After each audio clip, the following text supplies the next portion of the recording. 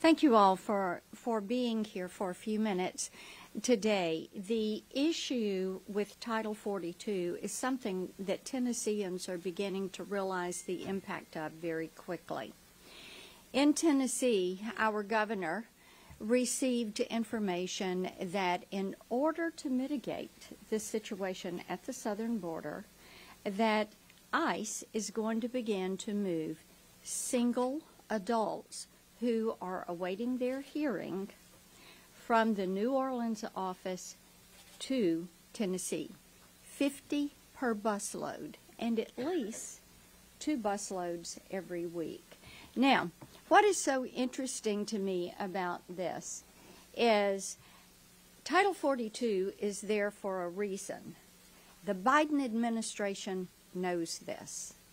And they don't want it to go away right now. They're saying, if you're going to get rid of it, and we would like to get rid of it, but we don't want you to do that before Christmas. So hang on just a minute. Hang on. And let's get past Christmas, and then we want to take Title 42 away. The estimate is this. When they take it away, they're going to have 15,000 people coming to that border every single day. And they know that they've created this situation at the southern border that they cannot contain. And the border communities are saying, you got to do something. You're overrunning us. And it doesn't matter if those mayors of those cities and towns and counties are Republican or Democrat. They're saying, federal government, you have to do something about this. So the Biden administration comes up with a plan. Let's make every town a border town. Let's make every state a border state.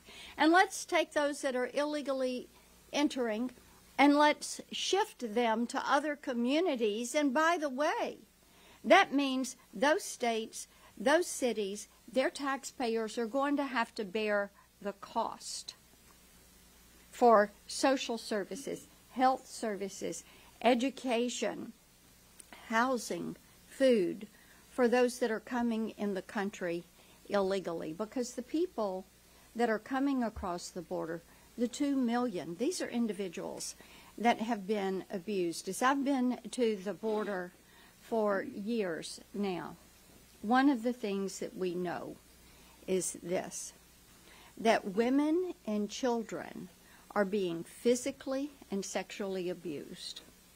We know that the cartels are running that border on the Mexico side. These cartels are so emboldened, they're now operating on U.S. soil.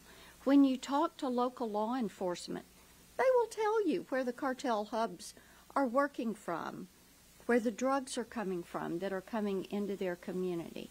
And moms and dads and brothers and sisters in our communities have all experienced the impact of fentanyl in our communities, the lives that have been lost, the families that have been wrecked because of the drugs that are coming across that southern border.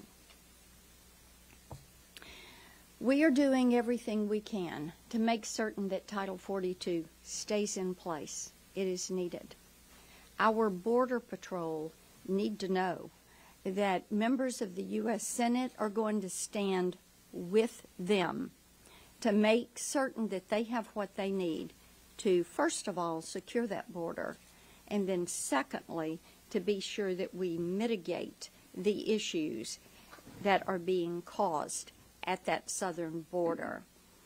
And it is unseemly that we have a spending bill that would have money for other nations to secure their border. But then the money in the spending bill that is there for Border Patrol says they cannot use it on border security.